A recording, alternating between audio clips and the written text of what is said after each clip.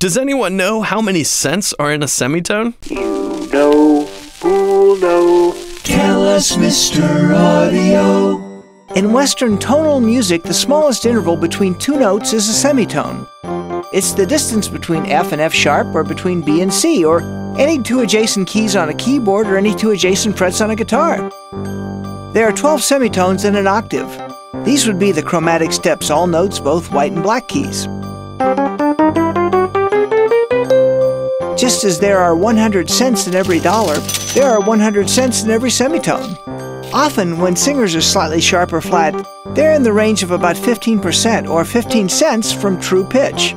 50 cents sharp or flat would be exactly halfway in between two semitones.